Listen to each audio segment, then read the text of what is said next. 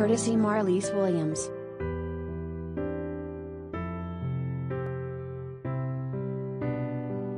Logan Williams, best known for his role on the CW series The Flash, died from a fentanyl overdose.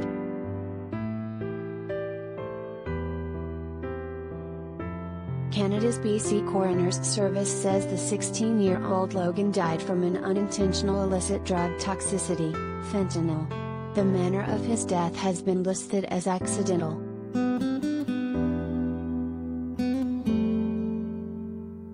According to the coroner's report, obtained by the NY Post, Logan struggled with mental health concerns and had a history of consuming illicit substances. And 3 months before his death, Logan was reportedly unresponsive after consuming substances, though the report wasn't specific. Logan was later resuscitated and diagnosed with a significant brain injury that messed with his ability to function.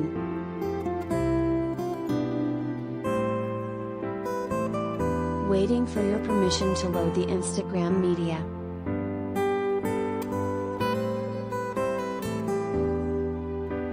Logan, who played a teenage Barry Allen on the CW series, died back on April 1, 2020 in Burnaby, British Columbia.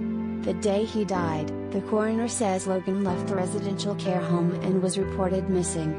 Once Logan returned, he appeared agitated and under the influence. He went to bed to sleep it off, and staff checked on him hourly. But, when staff went to wake him up, he was unresponsive. As we've reported, Terry's a fentanyl epidemic that's hitting Hollywood hard right now. Logan's news comes on the heels of comedian Fuquan Johnson and 3 others dying after an apparent overdose. Our sources say cocaine laced with fentanyl appears to be what they ingested.